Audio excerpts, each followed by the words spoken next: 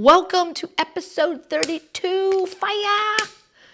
I'm pretty psyched up about this one. Why? Because, well, there's a shitload going on. And it's St. Patrick's Day. It's our episode of it anyway. And sadly, this is too big for me. But I ordered this from Barstool Sports because I thought it was hilarious. It's the only size they have. I know you can't see it if you're listening. Do you know Barstool Sports? Follow them on Instagram, listen to their interviews, their podcast. It's great if you like sports. It's just, they're funny and they get the information out, but it's a little more loosey-goosey than, say, ESPN or something like that. It's an astronaut with a solo cup holding an Irish flag. It makes no fucking sense at all. And I thought it was the funniest thing. Random. I love that he has a solo cup. I just love it. But the smallest they made was medium, and they're clearly dude sizes. So instead, I have chosen my Shadow Creek little sweatshirt that Mr. Fancy Pants Ron White got me. It's a very secret course.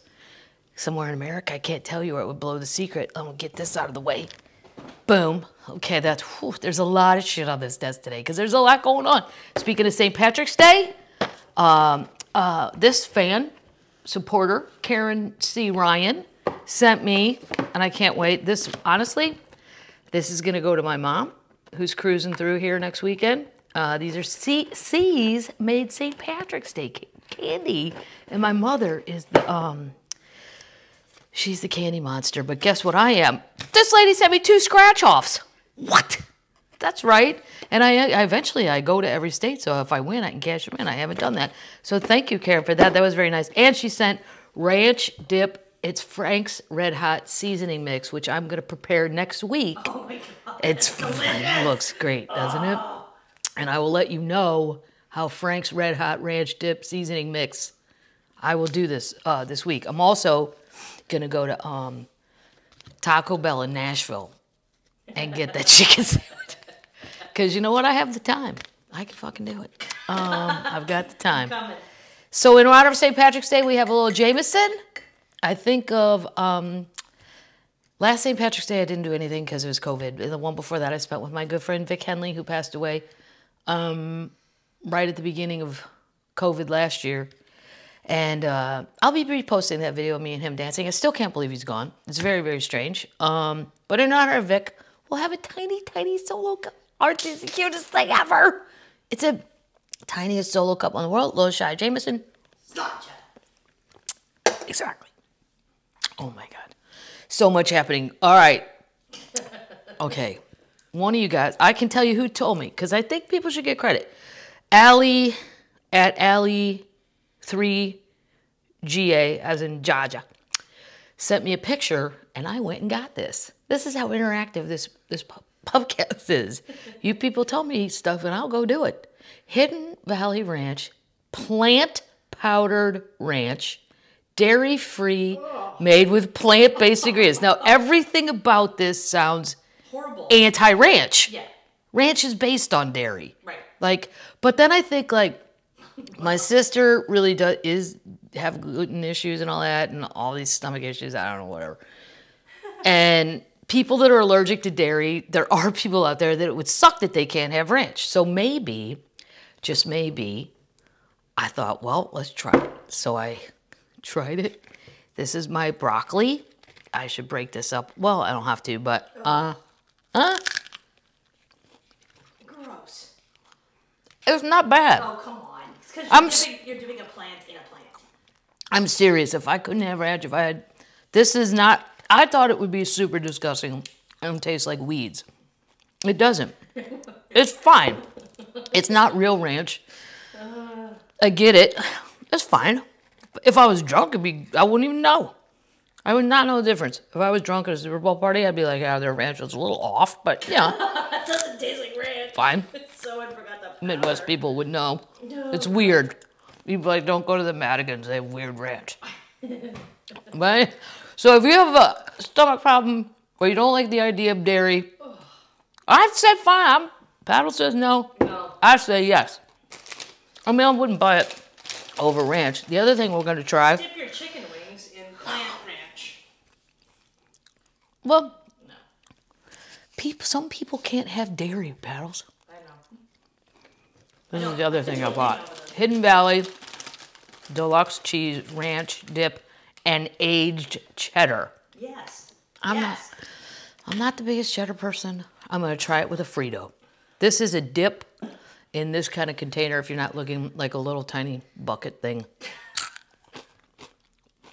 No, it's not for me. I don't like aged cheddar, but you should know it's out there. You should. Some people really like cheddar. It's a big thing. If you like it, they have made it well. I just don't really like aged cheddar. I also think all of you, how many of you guys are on TikTok? You know what? You don't even need to be on TikTok. Just Google British girl tries ranch dressing for the first time, because We'll put it in the show notes. yeah, we'll put it in the show notes. Yeah. Paddle's got a shout out for her show notes. Every week I get yelled at about this microphone, that it's too big. And you know what? I know that. But you guys know what I look like. You can make me go spend more fucking money. It's not even about the money. It's that my techie guy, Anthony, who works for who? 800 Pound Gorillas Records. He told me this is the best one. So that's what I did. And I'm keeping it. I'll try to get a smaller version. I'll ask Anthony. Haven't really had the time.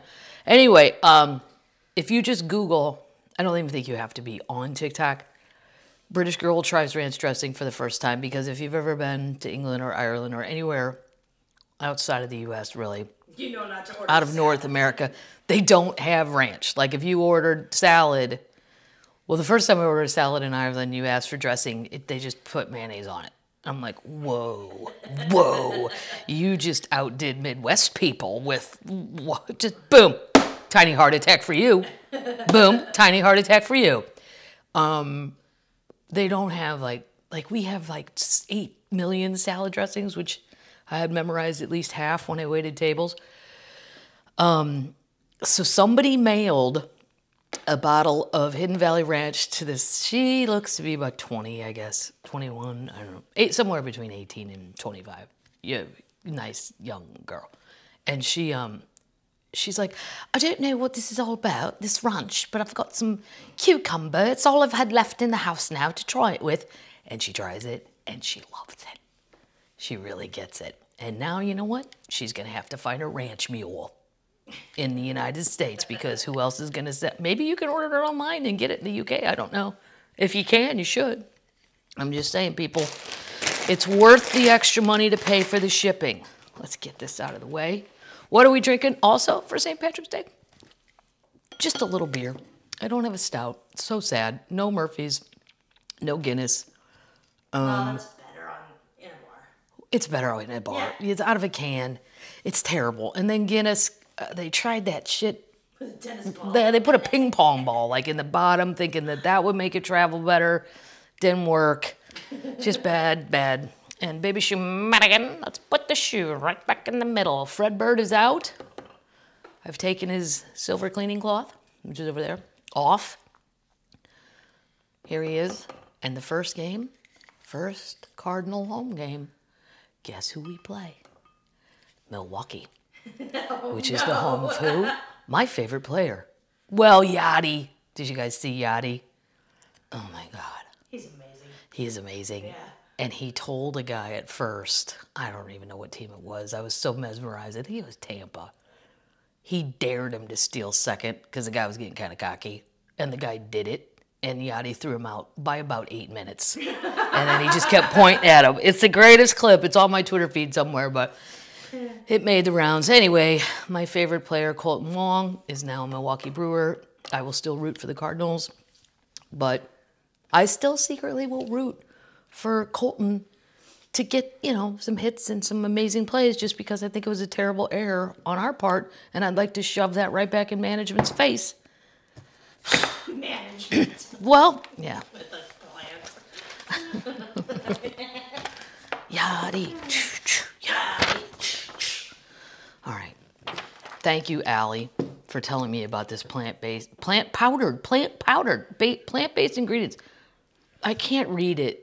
That sounds awful. It's too hard to read. Even with glasses on, I can't. It's too tiny. But I don't even know if this is good for you either. Ranchology. Visit Hidden Valley for, oh my God. Visit hiddenvalley.com for recipes and earn rewards by joining Ranchology. Ranchology rewards. Well, we're doing it. For recipes, go to hiddenvalley.com. Yeah, I'm doing it. Also, for your kids, for St. Patrick's Day, look, Lucky Charms, one of my favorite cereals, has a leprechaun trap on the back. I thought you should know about it. These are important things that are happening in America. Very important. Wonderful cereal. It's a great cereal, but I like most cereals. Mainly, too, because my mom, there were too many of us to buy really the good cereals. Well, it would depend on how much money my dad brought in. But sometimes we got the knockoffs, like, here's your Oreos. Fuck off. Those aren't Cheerios. We know that. How about your Fruity Flakes? What? It's either Fruity Pebbles or Frosted Flakes, but Fruity Flakes aren't a thing, Mom. Always sort of the off-brand. So if you want your kids to have a little St. Patrick's Day, there you go. Oh, my God. Update! Fire. Oh, this is so... I am so fascinated with this girl. Anna Sorokin, also known as Anna Delvey. We all know about, we've talked about her on this podcast. She's out. If you're in New York, do not buy this lady anything. She will not pay you back. The con woman, known as the fake heiress, is posing as a wealthy socialite in New York, says she's trying to make the best of her newfound infamy since her release from prison. When asked, this is an interview with BBC. When asked if crime pays, she told BBC Newsnight, in a way, it did. She was paid $320,000 by Netflix. Okay, you know, I'm so goddamn sick of Netflix throwing money. What did they give Meghan and Harry? $150 million, and they won't give me one? I'm way funnier than those two. Yeah. I am way more entertaining than Harry and Meghan. I agree. Yeah. Now, I wouldn't say that about other comedians, but they're not comedians. They're people that are going to deliver us feel-good stories. I feel great. I don't need their stories.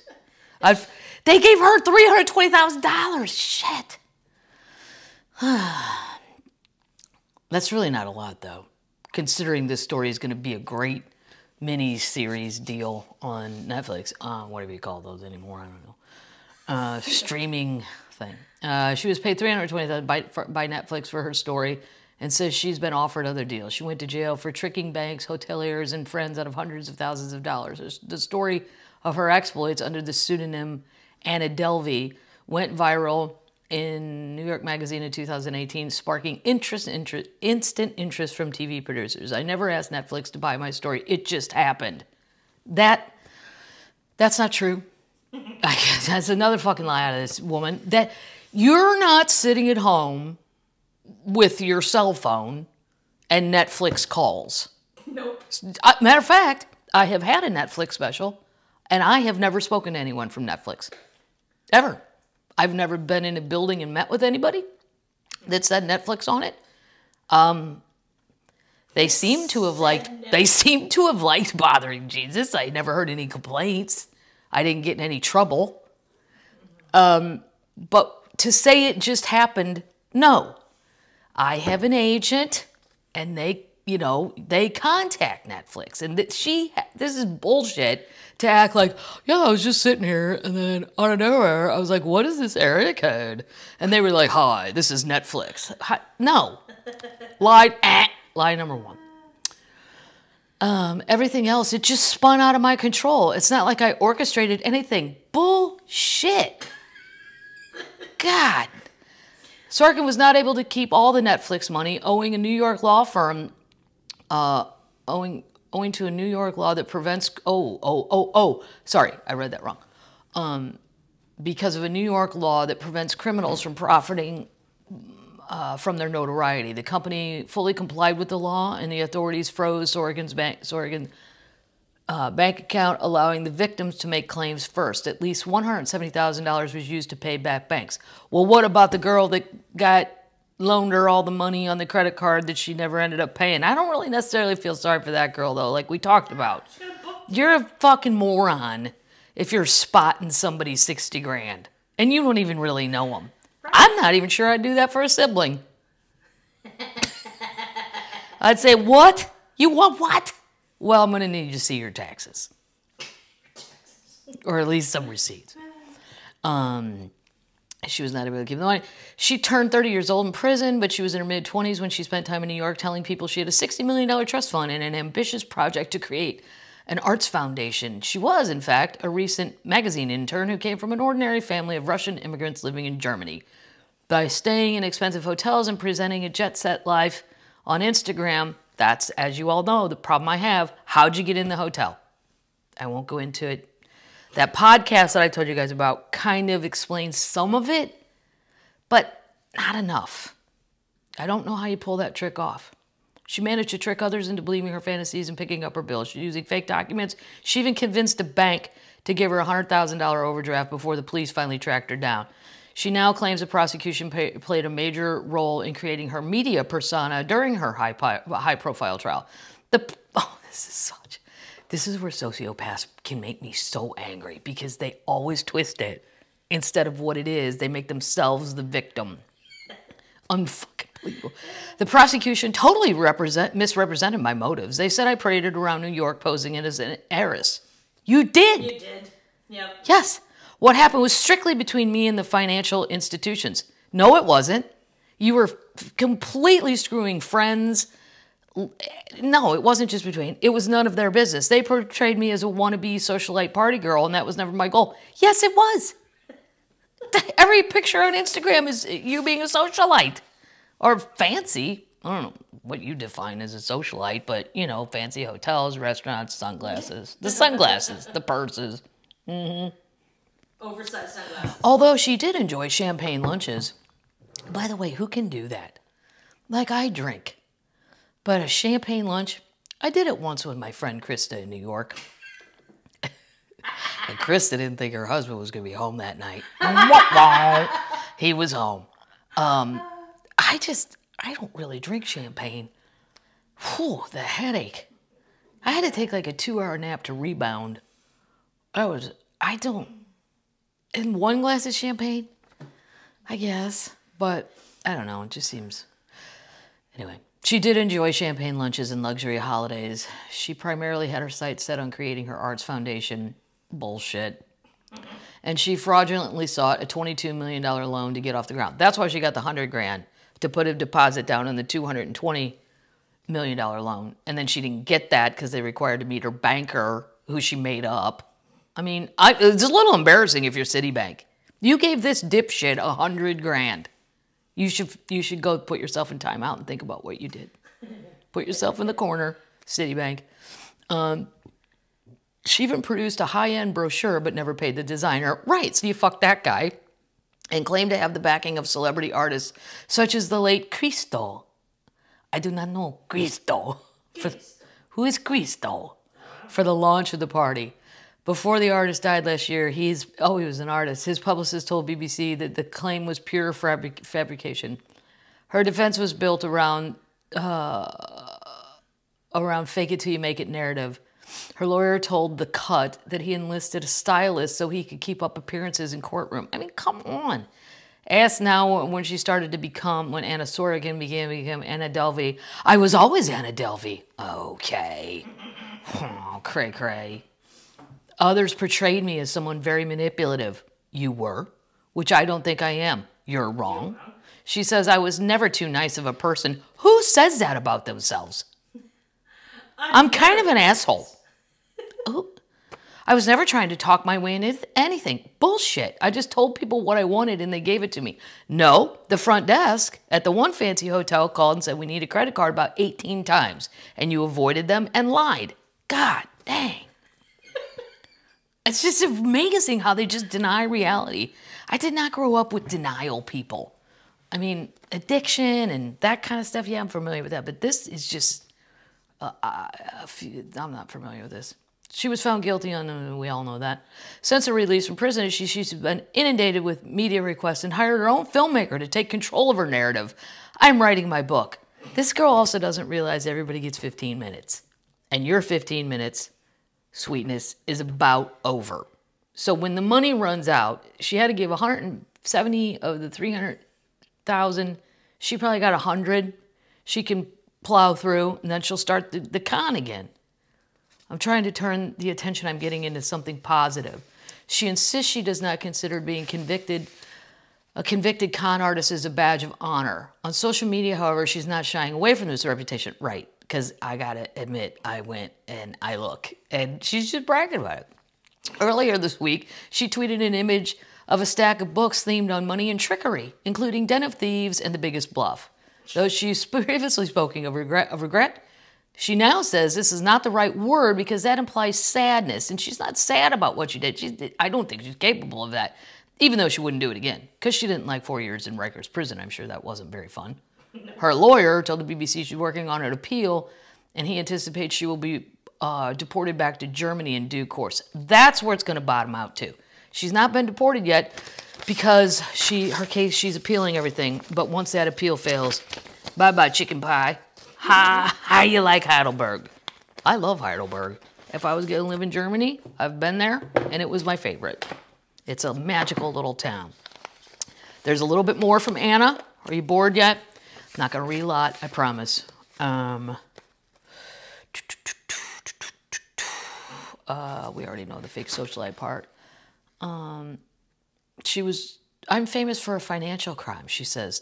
This is with a magazine or some publication called Tadler. I don't know what that is. I got famous for a financial crime. I got charged with 6 grand larcenies and got convicted of 4. So you're a con woman? Absolutely not. She's shocked at the suggestion. It was a prosecutor's job to make me look bad. Such chutzpah is characteristic of Delvey, who has parlayed her notoriety into a slate of new projects, included the skip. Shonda Rhimes is doing the Netflix things. She will be played by Julia Garner. But that's the one I said the lady dropped out. Ozark. Yeah. Oh, no. Kate McKinnon dropped out. Right. Yeah. She played by the Ozark. But Kate McKinnon was in it as probably the best friend or something. She has that lady sucks. Okay, so here's what she's actually doing right now. Today she's wearing a black hoodie. This is this interview with this guy. From the line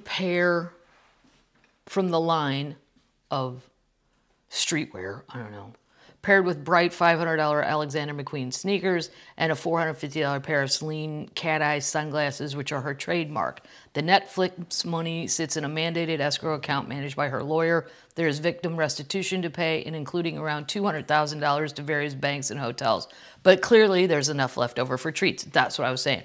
When the sun has gone down, she invites me downstairs to her 15th floor apartment. She's only been in the furnished 1-bedroom for a week.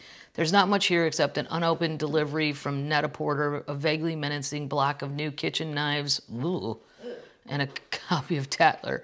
In the sparsely populated closet, a vintage Yves Solomon fur jacket hangs next to dusty pink hype bay sweats.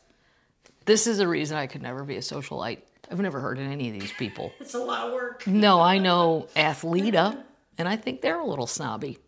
The way they, and yeah. And they're getting, I know, Splendid.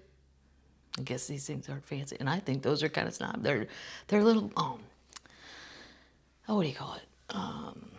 Not brochures, they're magazines. I don't know, just the pictures and the way they describe things. For your next walk on the coast. Come on. How many people could say that every day? Anyway, among the chafing restrictions of her new life as a parolee, deportation to Germany being at least temporarily at bay while she appeals a conviction. It's a 9 p.m. curfew. Which will keep her cooped up alone until morning. Well, she'll just dream up bad things. Which is ridiculous to me, she says, because I'm not a threat to society anymore. She says before that mischievous grin creeps back across her face. The banks are closed anyway. I don't see what they're scared of. She's threatening that, yeah. It's not the banks. I don't really care if you screw the banks. Because you know what? If they're that dumb that they didn't check your stuff out well enough. I mean, Christ, when I got my first home loan, I had to prove where I got my first communion money. Because mine was after the thing fell apart. So now all of a sudden they're strict, you know. Well, there's $25 in here. Now, where'd you get that? Oh, that's my first communion money. I never spent it. The amount of scrutiny I had to go through to get a loan for a house There's jokes about that. Oh, one of my CDs too. I don't remember. The fact that the banks, you know what? That's on you, Citibank. As my brother-in-law from rural mid-Missouri would say, that's on you. And you got to own that. It's the people she screwed, individuals, even though I didn't really feel that sorry for that one girl because I think she was kind of really into it. But along the way, there were a lot of individuals. The dude who made the brochure, the digital brochure, like you just don't pay your bill. That's just gross. That's shitty. Update! Moving on. And a lot of you guys sent me this, so I can't just thank one person because you guys are clearly following along. Elizabeth Holmes. There knows she's pregnant. What? Boom. It's going to delay her criminal trial. Who's the dad? I don't know. There's a picture of this guy. He's kind of goofy looking. He's all right, I guess. I don't know. But she's supposed to have the baby in July, and the trial was supposed to start July 13th, and she's supposed to have the baby in July, so now they've moved it. The trial will begin with jury selection on August 31st. Oh, maybe this is the one I'm thinking of. This is where Kate McKinnon dropped out. That's right. Right. Yep. The trial was initially set to begin last summer and had already been delayed several times due to the global pandemic. In September, a court document revealed that Holmes may seek a mental disease defense at the trial. Well, these people. I'm a sociopath. I'm not coming. Well, yeah. I mean, could you argue being a sociopath / narcissist is a mental illness? I think you could. I don't know if you. I mean, I think it is, but I don't know if you get away with it. Update. Banksy. You know how I love Banksy. It's not going to be a hard one, Paddles. It's not hard. This is nice. Street Orders Banksy. You guys, I talked about him a lot. Mm-hmm. He hopes to raise more than $3 million for the NHS. I think that's National Hospital thing in Britain. I think. That's nice. I think it's I think that to auction Southampton Hospital artwork for NHS National. I'll giggle that, will you, Paddles? What's NHS in England? He's gonna UK National Health Service. UK National Health Service. Okay. Yep. He's gonna auction off Game Changer, which appeared at Southampton General Hospital during the first week of the coronavirus pandemic. The anonymous graffiti artist is now auctioning the original canvas to raise money with a reproduction of the work to remain in the hospital. That's nice. The painting has a pre-sale estimate of $2.5 to $3.5 million bucks. It shows a young boy kneeling and playing with superhero dolls. While Batman and Spider-Man are discarded in a bin, the child clutches a figure of a masked nurse wearing a cape. Oh, that's see? nice. Yeah. People do nice things. Yeah, so that's a little update on that. Update! Well, no, we're done with updates. See? It was a short list this time. Let's go to Lewis Black's segment, Animals That Can Kill You in Your State. You tired of it, Paddles? You tired of it? It's a lot of dogs. But a lot of these people might be waiting for their state. Okay. Right, Oregon? Back me up. It is. It got stupid. I mean, I thought this would be good. Because I thought there's a lot of weird shit out there. Oregon. It's not what you'd think. Not dogs? Nope. If it's dogs, I'm out. Coyotes. I might have guessed that. No. Bees, wasp, and yellow jackets. Fucking come on. Cougars to bears to scorpions call the state home. However, the CDC lists one of its smallest occupants as most lethal, bees and other flying. I do think the murder hornets are up that way, though. Well, now that'd be something. Pennsylvania. Bear. Amish. Ah, kidding. No, dogs. Come on. I know, and look at the picture. Can you guys see this that are watching this? It's like a Jack Russell in a yard. Yeah, I'd feed That thing's not gonna...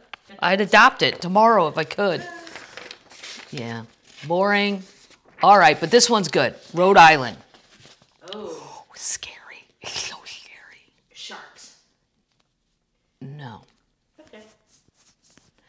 Rhode Island doesn't have enough data for the CDC to crown an animal killer, and it really isn't home to too many dangerous animals. However, you might encounter a black widow spider. What? Mm-hmm. No way. That's what they said. That's the one that's going to kill you. But I mean, black widow spiders are everywhere, I believe. I don't know. We're almost done with that. It started out good. If Lewis, if you're listening, the idea was good. Yeah. Moving on. What are we watching? Okay, I watched Nomadland. I love, what's her name? Frances McDormand. She was great. It's, like Lewis said, if I hadn't already thought about killing myself, this movie would make me. Yeah. That's a quote from Lewis Black, and he hasn't really thought about that. We're just joking around, and I know you shouldn't joke about that, blah, blah, blah. But Lewis was kidding. And I thought it was good. It's a good movie, but I also have friends that have done that. So I was like, yep. I won't mention them by name. They may not want me to mention them by name, but I can tell you 3 people that are living that life that I know, personally, that I know. And sometimes they have cell phones, and sometimes they don't, and they bebop around, and they pick up money here and there, and I call it the Great Snap. And with each one of them, there was an incident or a time frame where they just bailed on regular life and opted for that life. And said, fuck it. They just said, fuck it. For whatever reason, I'm going to get, as I say, get small, get small. Get small. They get very tiny. Their world gets very tiny as far as what you need. You don't need all this, do you? Ranch dressing, Fredbird beer mugs. You don't need all this shit. You know. Slippery slope, though. I have a couple friends who bought Winnebagos during COVID. Won't mention their names either, and they're riding around thinking it's their new life. Slippery slope. Next thing you know, you're going to be in Nomadland. It was good. I just thought it was sad, you know? But like a lot of my friends who have chosen that life, I don't really think they are sad. To me, it's sad, but they're not sad. I mean, to me, I just hate to see people give up. But I understand why. Wouldn't judge it. I get it. So I don't know. You got to be in the right frame of mind. That's what Lewis told me. I said, should I watch Nomadland? He goes, make sure you're having a really good day. Don't watch it on a day where you're already in a shitty mood, and he's right about that. So that would be my recommendation. And then here's what I'm not going to recommend. I'm going to try to save everybody out there an hour and 40 minutes of their life. There's a movie. I didn't even know it was a movie. I thought it was like a streaming episodic thing. It's called I Care a Lot. I was so excited because I love Diane Wiest. I love Peter Dinklage. I only know that other lady from Gone Girl. This could have been, it was a great premise of this movie. Great premise. Turned out to be the dumbest fucking movie I've seen. I was so mad. Rosamund Pike. Rosamunda Pike. Rosamund Pike. Rosamunda? Rosa? Rosa. Mund. Mund. Rosamund. Rosamund. Yeah, Rosamund. Pike. Pike. Yeah, that's her name. That's the lady that was in Gone Girl. She does a fine enough job. And I don't know, I guess here's where it lost me. So I'm not going to give away the movie. There's a scene. Peter Dinklage is a Russian mafia kingpin. And she's a lady who's stealing money from nursing home people. And he says he's going to kill her. And she just starts mouthing off. And I go, no, you don't. I just found the whole thing to be unbelievable. And then I'm reading all these things that after I watched it. People are like, it's a black comedy. There was nothing funny about it. Where's the comedy? Black comedy implies comedy was there, but it was dark. There is no comedy here. It's so confused. I was so mad. But I'm halfway through it, and I'm like, well, shit. And I'm unemployed, so I don't really have stuff I have to be doing. I'm like, I'll watch to the end. And then it just gets even more ridiculous. Like her car goes off, they try to kill her, and the Russian mob fails at killing you. When has that ever happened? And then the car goes down a lake, and she gets out and goes to a drugstore, like a gas station. I'm not going to get into it. Watch it if you want to watch something ridiculous. But I would find something else. You know what? Here's something. Alcohol. Bring alcohol. Just have a drink.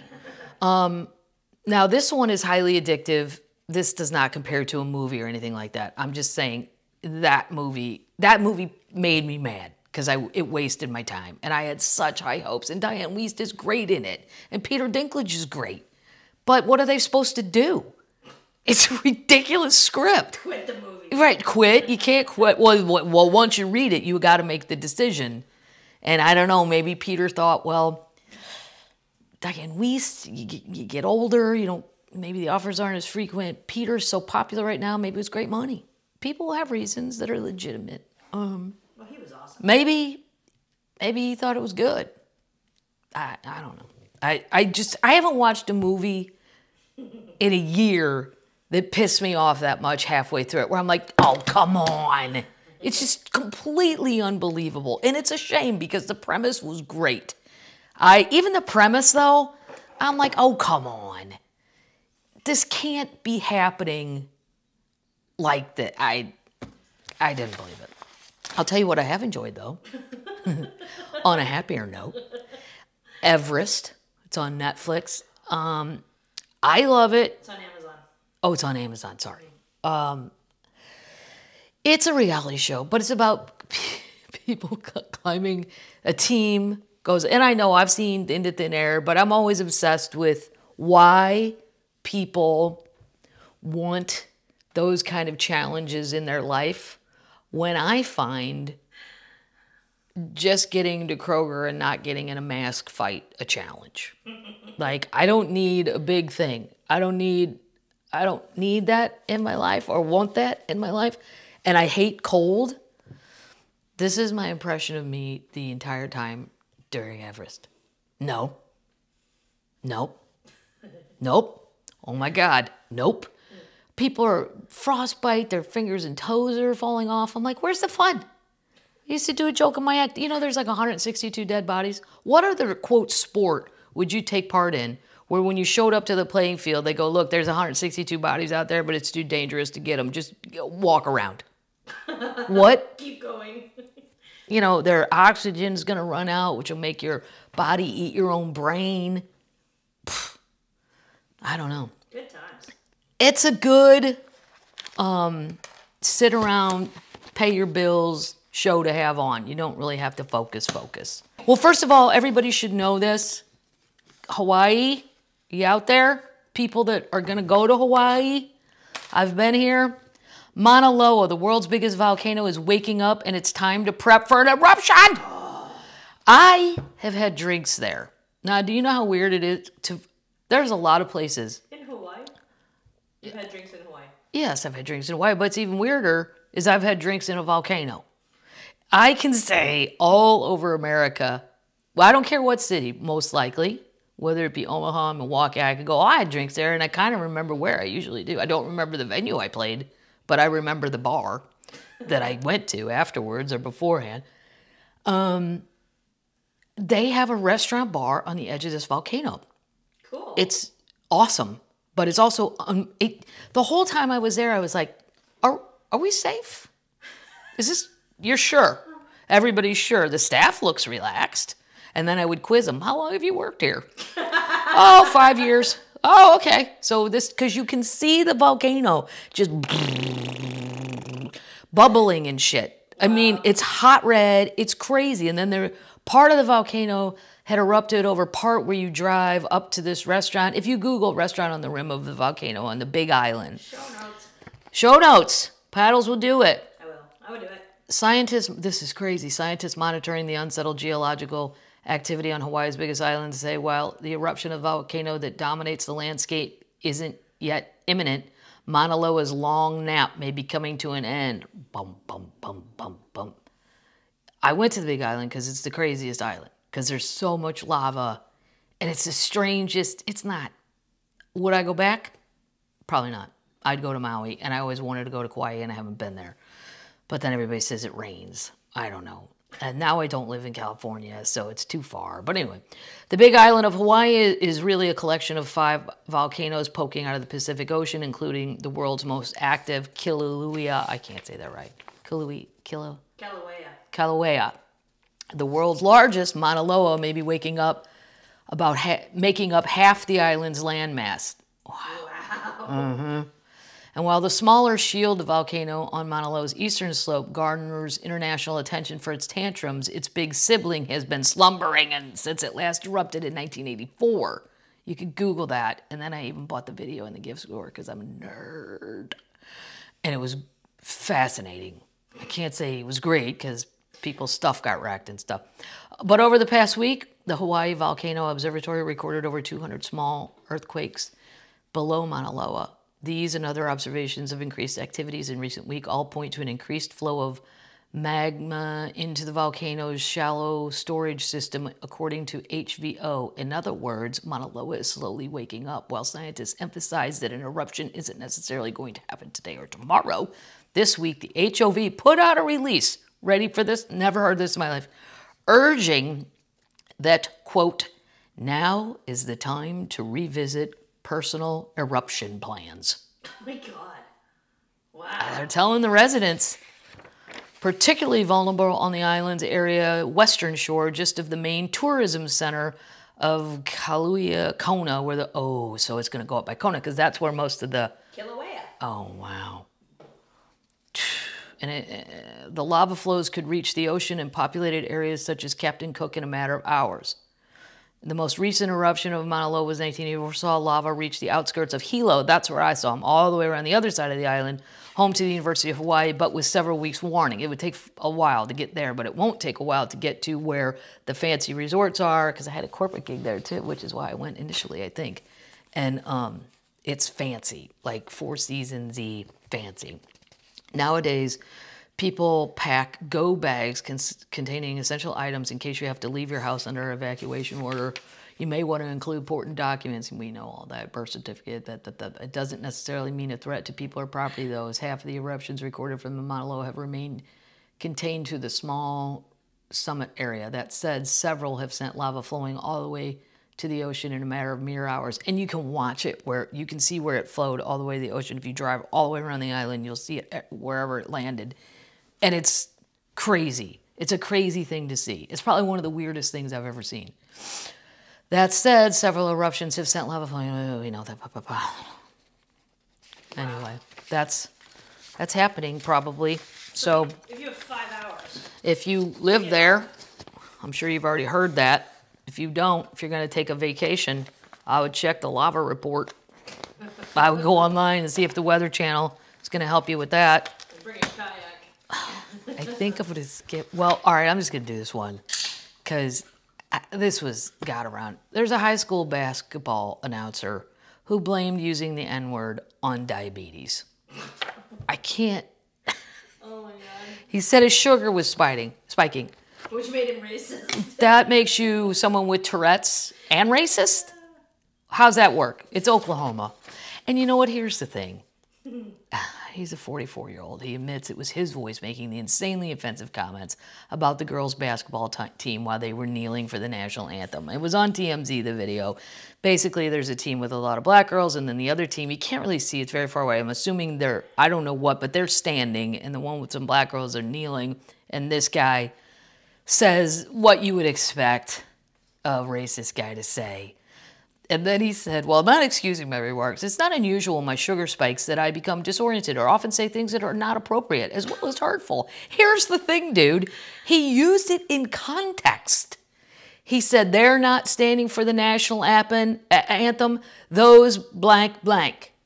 It's not like you just shouted out a racist word, which would still be crazy to blame it on. I know a lot of diabetics. Well, not a lot. Well, yeah.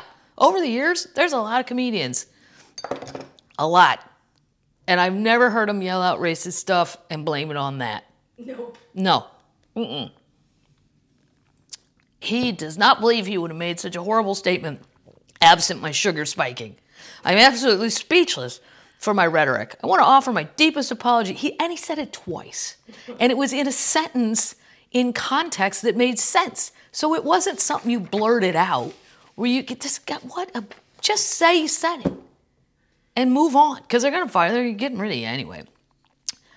He said they're kneeling, blank, blank. I hope Norman gets their ass kicked, blank. Fuck them. I hope they lose. They're going to kneel like that. Oh my God. It just goes on and on and on. Who would even think to say that? I mean, what kind of meat? Wow. I'm just going to blame it on my diabetes. listen, The Diabetes Foundation should speak out. I really needed a Snickers, and I didn't have one. So I called people hateful things. Just hateful, as they would say in the South. Hateful. Just awful. Here's the favorite story from my state. Missouri gets to hold the beer this week. Wow. And you got to Google paddles. Make sure you put, and it's the Lake of the Ozarks newspaper, which is where I'm from. St. Louis too, but Lake of the Ozarks more. Camden County, Missouri. It's also where our little farm is. Wow. And you got to see a picture of this lady because she looks like a perfect blonde 40-year-old realtor. When they said there was a realtor that did these things, I thought, oh my God, I hope it's not the spouses selling houses. What? That's the greatest billboard ever. And then there's one that's been in the lake forever, named Bobby Bash. Oh, God. She has a cartoon of herself. But spouses selling houses is the greatest one ever. And then I thought, what if you get divorced? Divorcees selling, I couldn't think Docs. of it. Docks. Yeah, that's a good one. Divorcees selling docks, and docks are expensive. Boom. Worried she might lose custody of her children, Leanne Bauman paid $1,500 to try and eliminate the woman she saw as the reason for that threat, according to the probable cause document for Bauman's arrest and charging. Bauman, a well-known real estate agent at the Lake of the Ozarks. Now, I don't know this lady, and I don't know all realtors at the Lake of the Ozarks, but I know a lot, and I'm going to find out on the inside skinny what's actually going on with this lady. But I don't think she's from the lake. I think she's from somewhere else. Chicago. Yeah. See, Ozark. This is the shit that's going down. $1,500. This moron thinks you can hire people to kill someone for $1,500. Well, first of all, if they only charge $1,500, I can guarantee you they are horrible at it. And it's probably going to go wrong. And then there's going to be a lot of snitching, and you're going to end up in prison one way or another. And the person you want dead won't even be dead. Maybe wounded. And they'll come kill you. She's facing a Class C felony charge of conspiracy to commit murder. If she convicted, she would spend 3 to 10 years in prison. That's not long enough.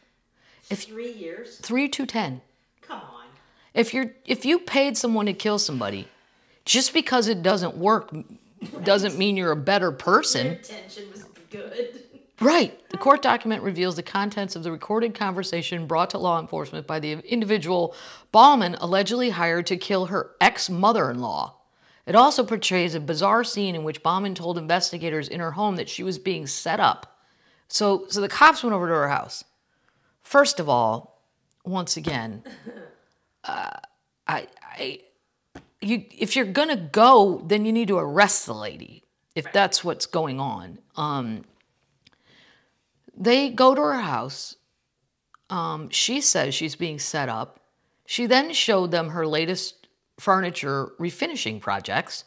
What? Made a phone call to Lake Ozark Mayor Jerry Murkowski, who, by the way, I was going to do this next week, has been apparently having sex with underage prostitutes. So that's a good call.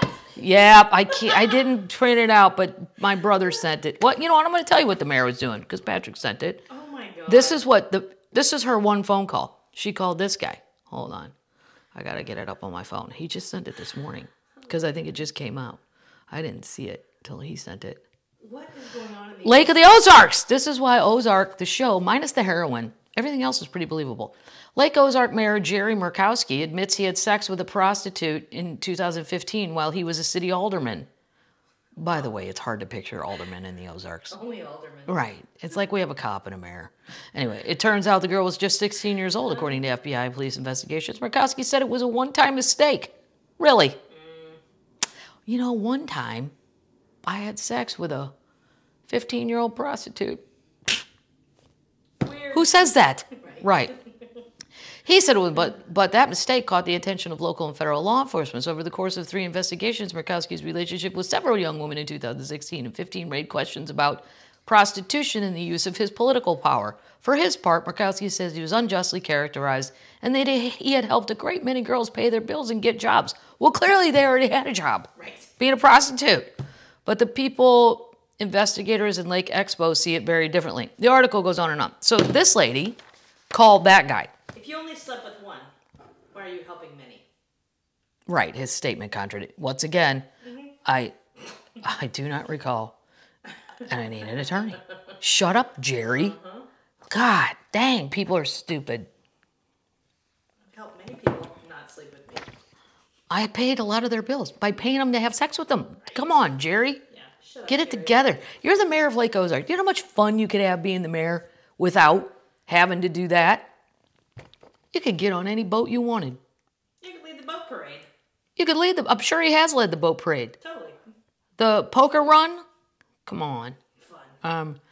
Okay, so then this is why the cops were at her house. She made a phone call to Lake Ozark Mayor Jerry Murkowski, left for a Botox appointment, and came back to finish the interview. You want to talk about white privilege?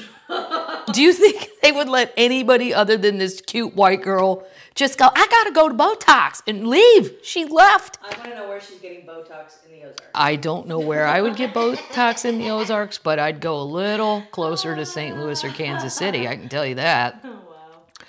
According to the probable cause document, investigators who knocked on Bauman's door on Thursday, March 4th, had clear evidence that she had plotted to kill her mother-in-law. Then why wasn't she arrested?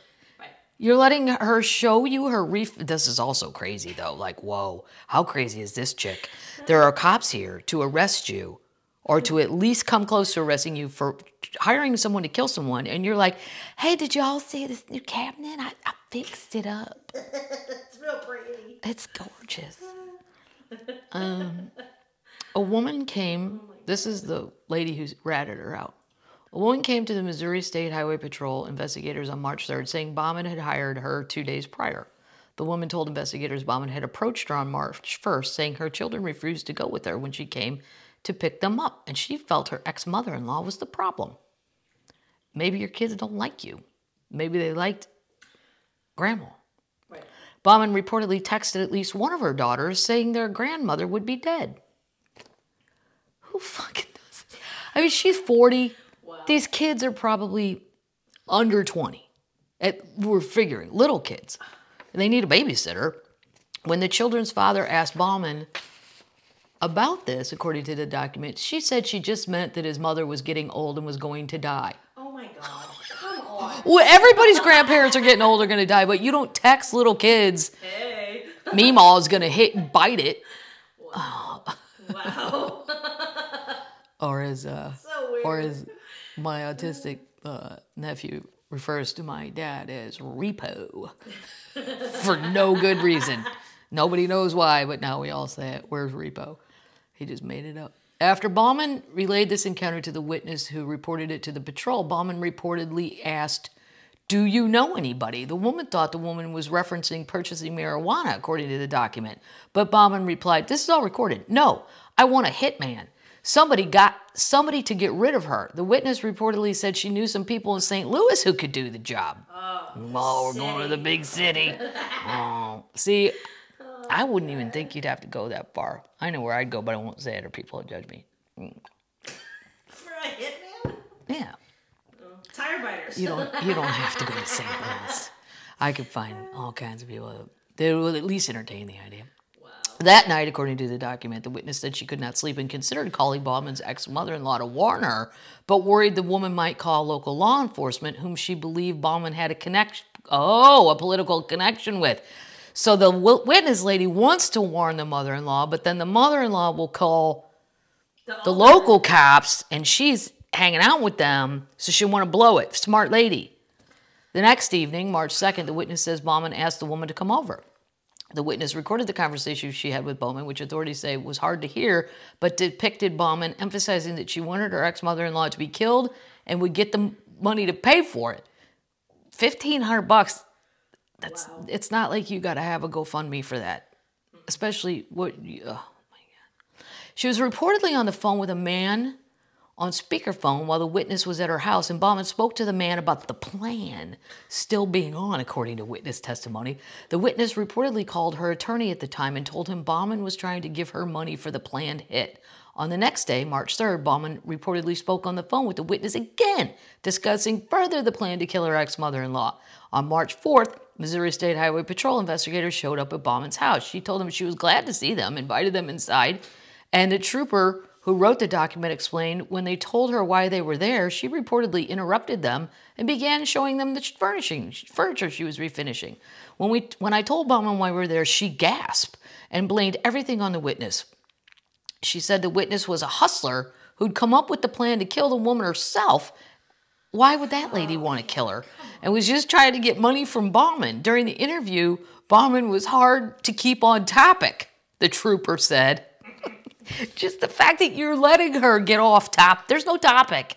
You either went over there to arrest the woman or not. As far as I could see, I don't understand the back and forth. When the trooper said he knew Bauman was not being honest, she asked if she needed a lawyer. She then reportedly called one phone number and did not receive an answer, and then called Lake Ozark Mayor Jerry Murkowski. Murkowski. Wow. The trooper said he told her to tell the truth and she would be fine. The interview then took an odd turn. It's already taken an odd turn. Exactly. That might call the mayor. This is just... Well, the trooper took an odd turn. Bauman handed the trooper her phone and said he could look through it, the document states, but then refused to give her PIN number to access the phone. She reportedly then asked for the phone back, but the trooper said he was taking it as evidence. She then left to go receive a Botox injection, but not before reportedly telling the trooper he needed to speak with the witness. Oh, so she's telling him what he's going to do while she's gone, getting Botox, and saying she would be back at 2:30. She reportedly returned around 2:50. The trooper says he informed her about the witness and he told investigators about the audio recording she had with the witness, urging her to be honest and explain the entire event. Wow. She again talked extensively about things that had nothing to do with what we were speaking to her about, and very briefly about the incident. She reportedly denied getting $1,500 from the bank the day before, but the trooper said he knew that was a lie. She went and got the cash. It said she had a couple glasses. She said she had a couple glasses of wine and did not necessarily remember. Oh, come on. Kathleen, did you go get $1,500 out of the bank? I don't know. I had 2 glasses of Pinot. How am I supposed to know? I mean, that's not even, unless you're a child and if you fell asleep. Noting Bauman's ties to multiple states and finances, her statement after her arrest that she would be getting out very shortly, and her connection to local political figures, the trooper filed probable cause case document. She's now being held without bond, and a family member of the ex-mother-in-law told the trooper she is being kept in a place where she is safe and her whereabouts are unknown. She's in St. Louis. Yeah, I don't know where they put her. Wow. That's a little Lake Ozark. I got one more from Missouri. There are so many things I could say about Catholicism that I think need improvement, shall we say. But every once in a while, I like the fact that for the most part, I don't care where you went to Mass in the United States, it's going to be, or the world really, it's going to be pretty much the same. The priests are usually kind of boring. And it's a short sermon. Like, I feel like in these offshoot churches out in the back-ass woods, and some of them aren't even really a denomination. It's just a church. Like, anybody can start one. And I don't feel like in Catholicism, and I know all the bad stuff about Catholicism, but please don't email me. I know. Believe me, I know.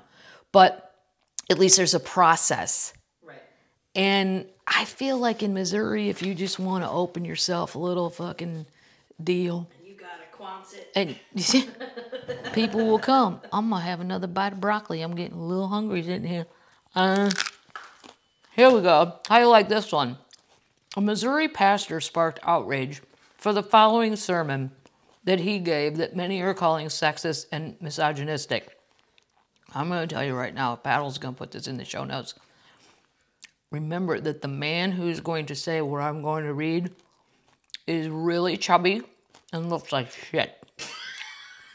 Somebody to follow. So the balls on this guy, Pastor Stewart, and I also don't know, I forgot to Google, I don't even know where this is in Missouri.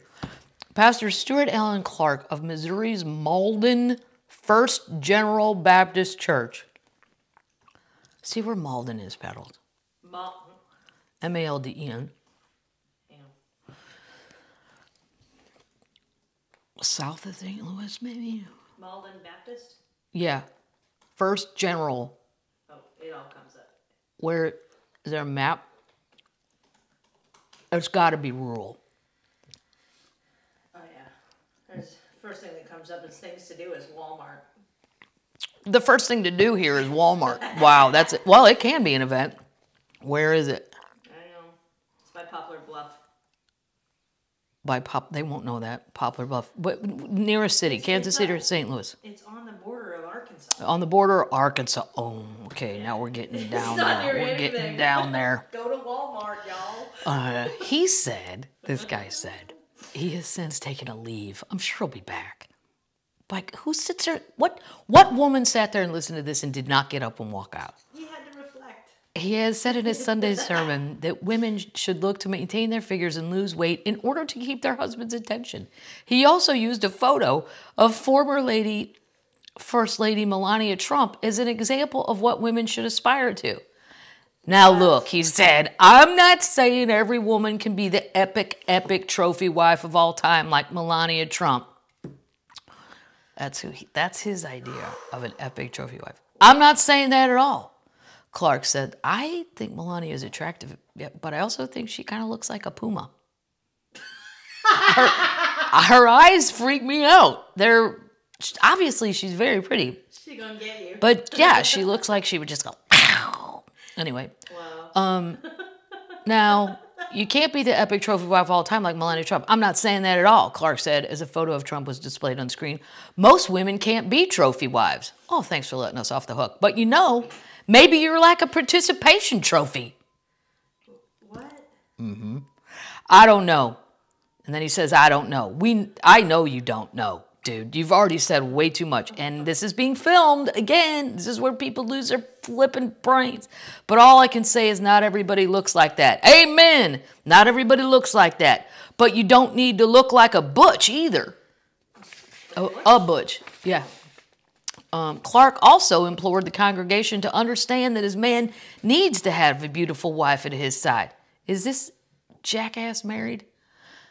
Oh, yeah. Ladies, it's the way God made us. It's the way we are. Men are going to look. He made us to look. You want them to be looking at you. Don't let yourself go.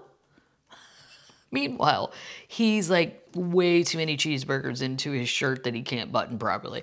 Reagan Williams shared a video of the sermon on Facebook with the caption on, oh, wow, whoever this lady is, she didn't like it. She shared the video.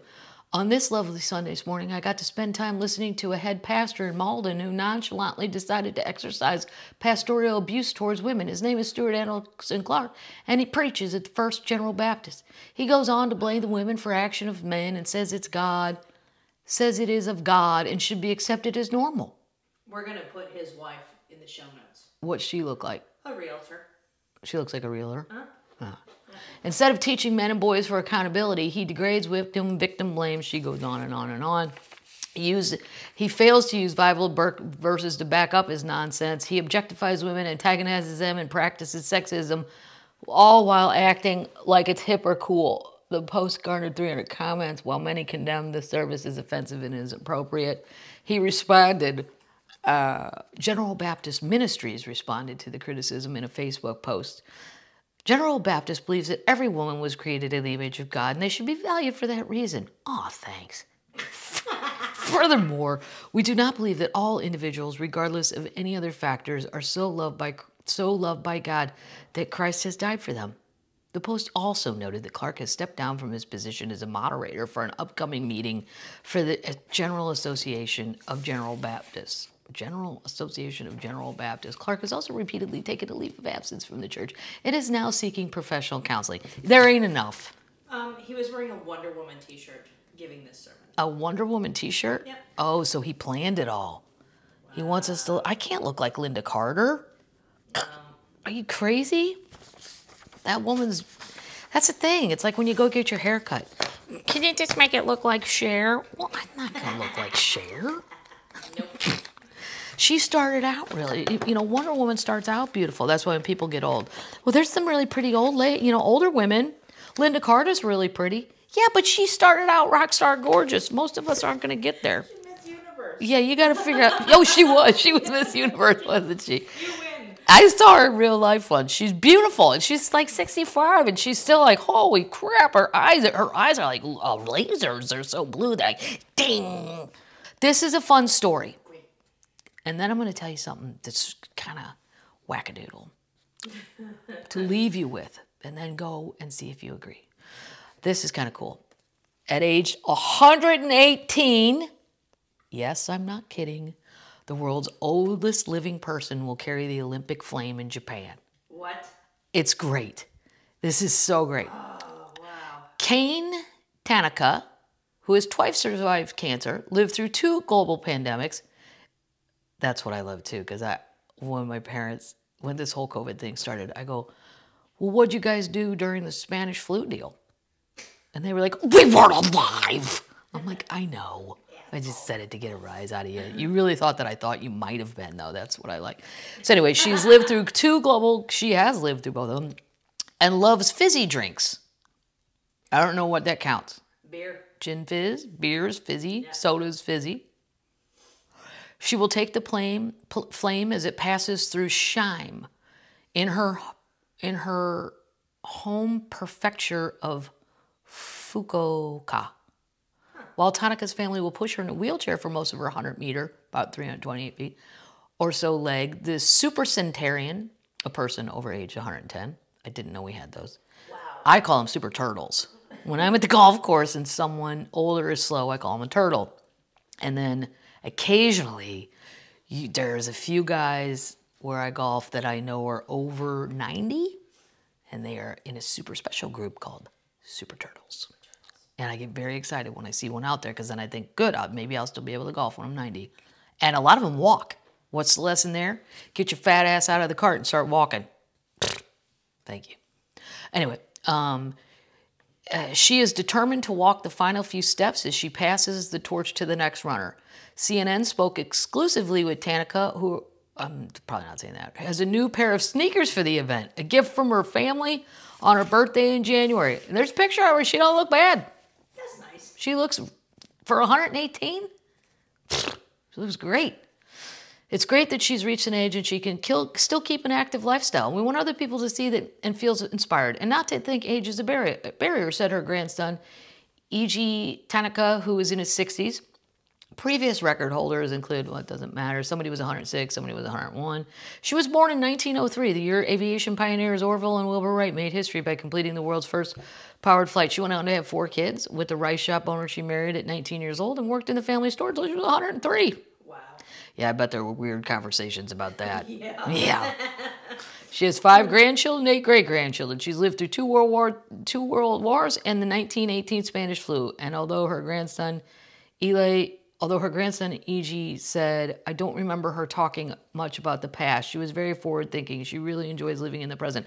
You know, my grandpa was born in 1904, so he was 14 during all this, and he never talked about it. You had to ask, but I didn't know to ask, so then I just asked my parents.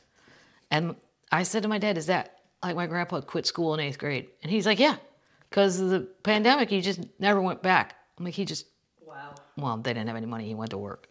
But anyway, this lady really enjoys living in the present. She's almost as old as the Olympics, which began in 1896. She's almost as old as the Olympics. It's great. When the Olympics were held in Tokyo in 1964, she was 61. When counting both the summer and winter editions of the Games, this year's Olympics will be the 49th of her lifetime. She now lives in a nursing home where she wakes up about 6 a.m. She enjoys playing the strategic board game Othello.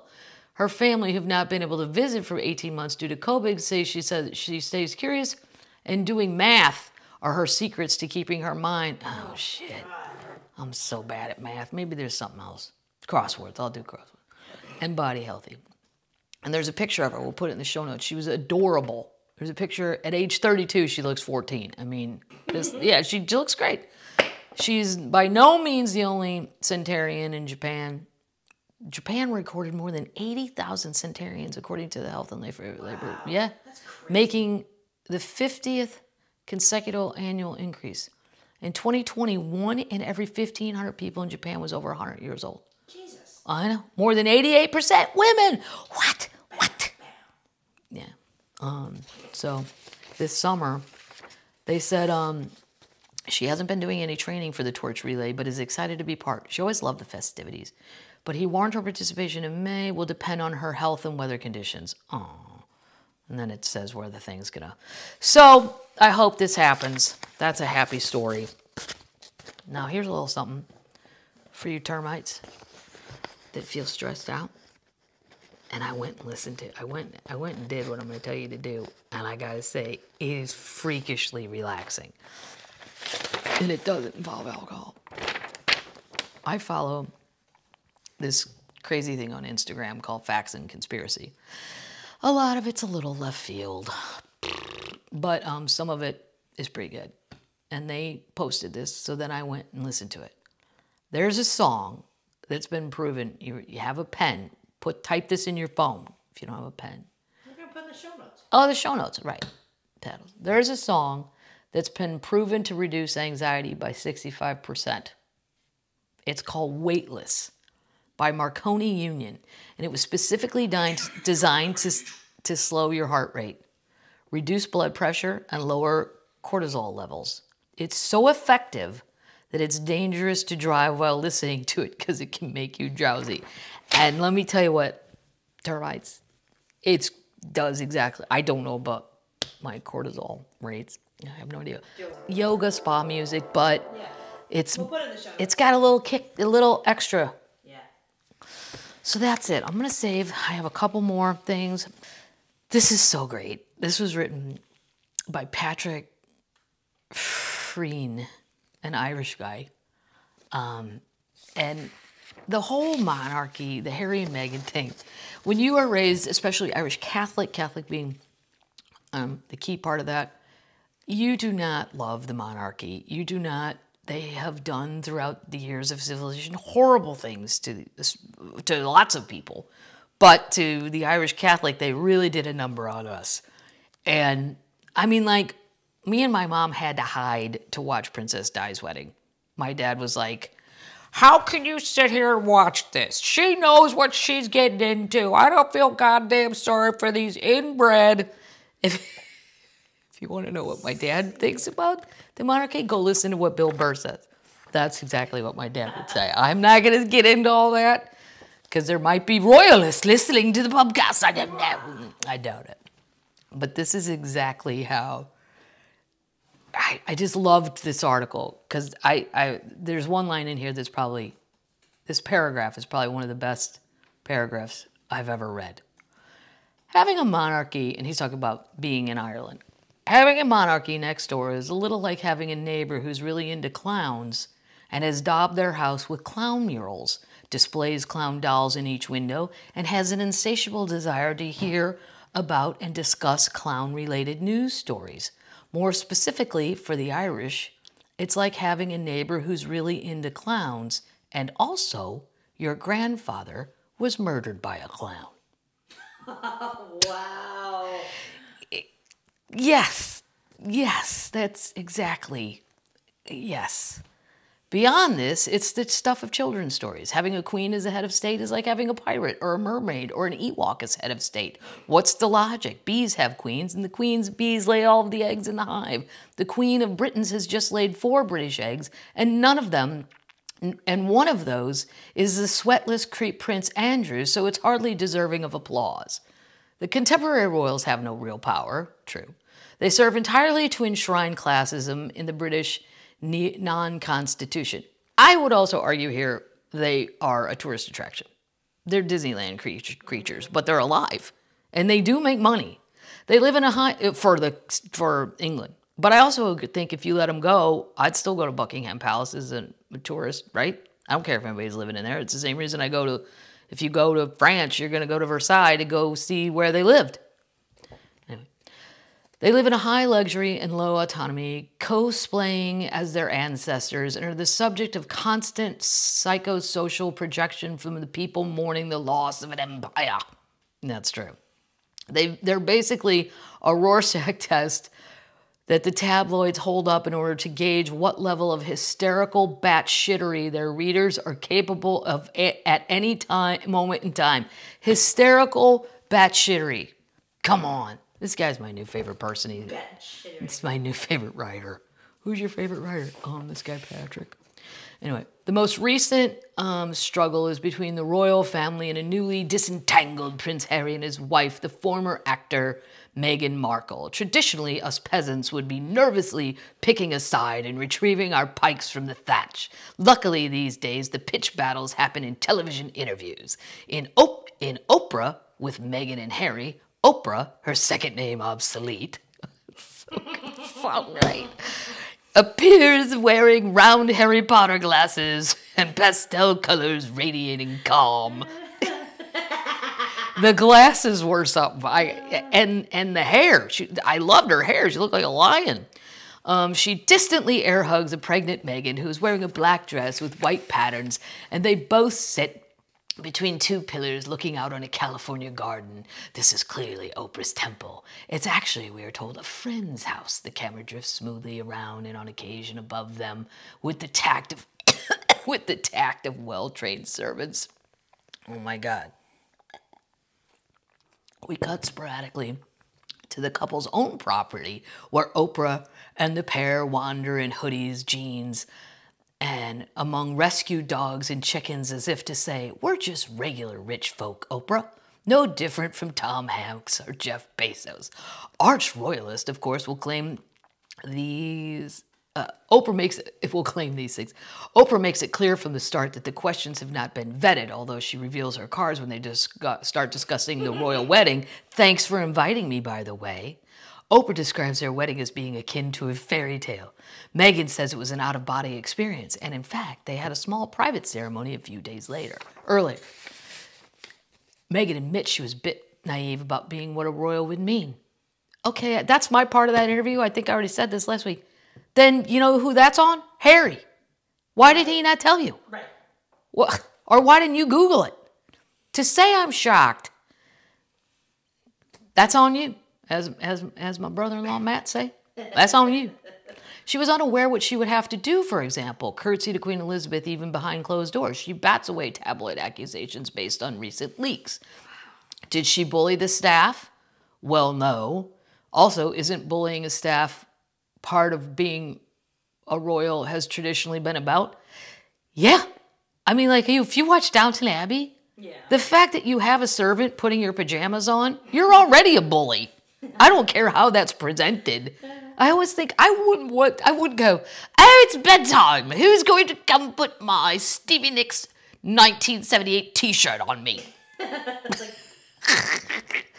Wait a second. I think I have my 38 special concert t-shirt. Maybe I'll wear that to bed. 38 special. Fog hat. Some of those guys are from St. Louis. Did Meghan make Kate Middleton cry about bridesmaid dresses? She counters with Kate actually made her cry. Like, again, who gives a fuck? I'm with this guy. I don't give a flying rat's ass. None of this matters. Although she adds, in case we were reaching for our pikes, if you love me, you don't have to hate her. If you love her, you don't have to hate me. I don't love or hate either one of you. I don't know you. If she's really worried about that, she should have answered, who cares? I'm pretty sure I made lots of people cry in the run-up to my wedding. Right.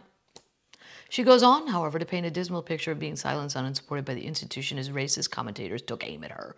The royals never defended her. They allowed lies to go unchallenged and misled the press when it suited them. She also calls them by the old nickname of the Firm, which makes them sound like a gang of London gangsters, which I suppose they are. They definitely were. Yeah. Was Henry VIII a gangster? I would say so. Yeah. How about Cromwell? Was he a gangster? Yeah, I would say. Any more? No. They don't even have the chutzpah to be gangsters. They've lost their edge. Which is terrible to say because their edge meant they were just out conquering and killing people. At her worst, she says she felt suicidal.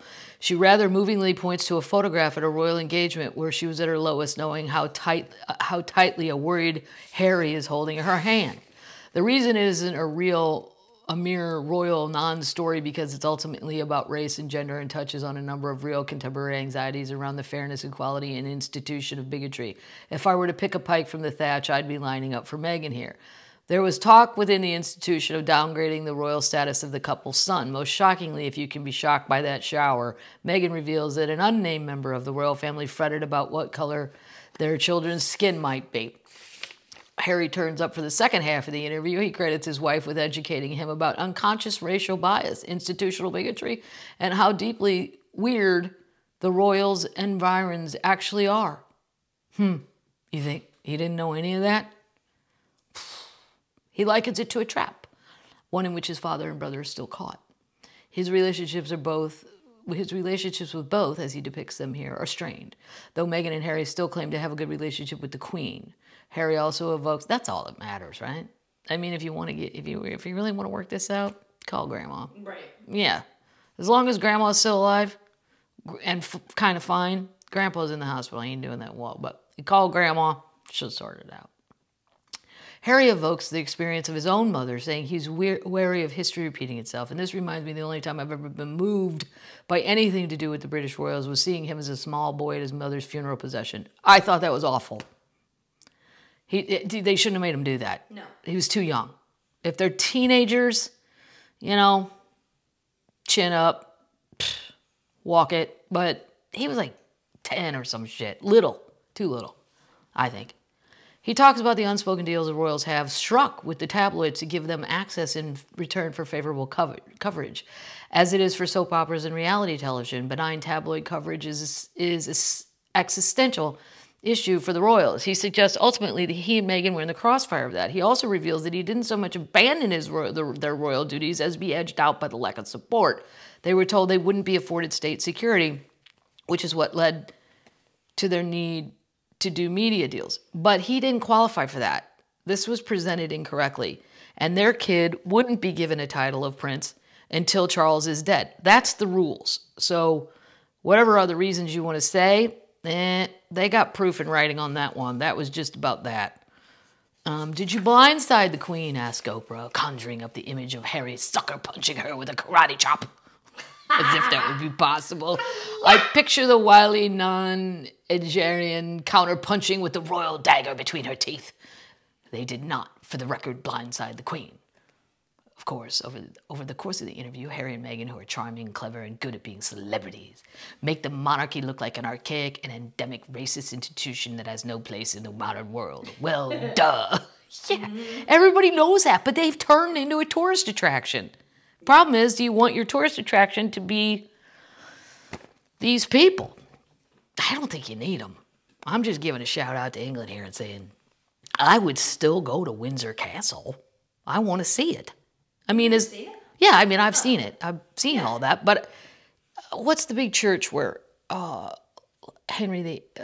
what's their St. James's Royal Palace? I don't know. I've been to all that stuff, and it wouldn't matter to me if they were alive at all. I mean, I go to that stuff in other countries, and those Westminster Abbey. Westminster Abbey. That's what I'm thinking. Yeah. Okay. Anyway, and despite all the outrage you might read in the UK tabloids right now, they also did something else that renders everything else irrelevant. They officially launched themselves in the United States. Harry revealed their next child's gender is a girl. It's a gal. It's a gal. That's the way he said it. It's a gal. I like the way they pronounce it. Gal. In this interview, but Harry and Meghan are also pregnant with a media empire and lucrative Spotify and Netflix contracts. Pfft. Netflix, are you listening? Come on. I'm not more fun than these guys? I don't know what they plan on doing. Probably something more creative than I'm thinking of. Of course, their critics accuse them of being money-hungry careerists for this, but that's hilarious coming from sycophants and hereditary tax-suckling grifters. Arranging a Netflix deal that the couple actually have to work for is pretty benign royal behavior when you compare it to conquest and general parasitism. Yeah, I mean, they're going to have to do something. Because even if, let's say you're going to make all these feel-good programs that they claim they're going to make, you still have to go to meetings, hire people. I think it's boring as all get out. I don't know that they're going to love that part. I don't know that they've thought about that part, but you know, production meeting. You don't have to actually be in the production meeting, but if you want it to be what you want it to be, you better be around.